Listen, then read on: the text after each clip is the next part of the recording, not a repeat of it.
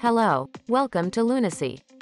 In this tutorial, you will learn how to create the neon effect. First, create a new document. Then create an artboard. For example, choose the Pinterest 2 to 3 option from the list of presets. Change the orientation of the artboard to landscape. Now add a rectangle the size of the artboard. Open the Photos tab and find a photo for the background. Drag and drop the photo on the rectangle. Adjust the fill.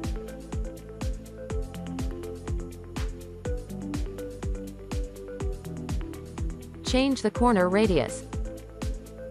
Add another rectangle above the brick wall. Change the fill of the rectangle and lower the opacity. Also change the corner radius. Change artboard color to workspace color. Now, open the Icons tab and select the icon to which you will add the neon effect. Adjust the size and position of the icon. In the Objects tree, expand the icon folder and pull all the objects out of the mask. Select the two bottom objects and apply the difference operation to them. Now, select the right group of controls of the icon and adjust them. For more details, check out the text version of the tutorial in our blog. Link in description.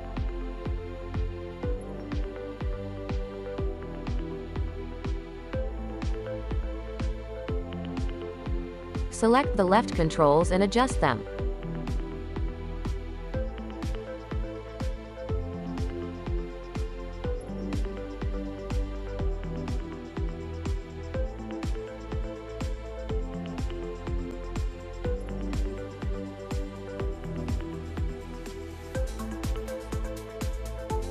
Adjust the shape.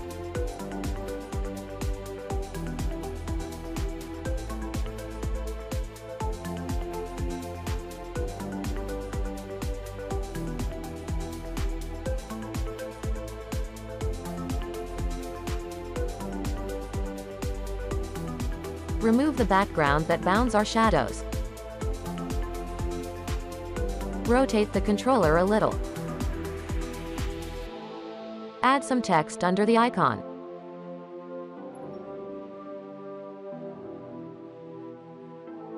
Adjust the text.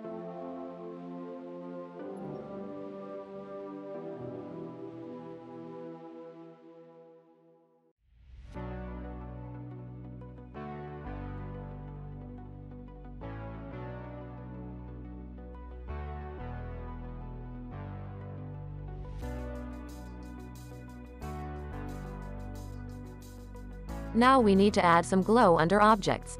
Select the semi-transparent rectangle and add a new fills layer. Adjust the fills.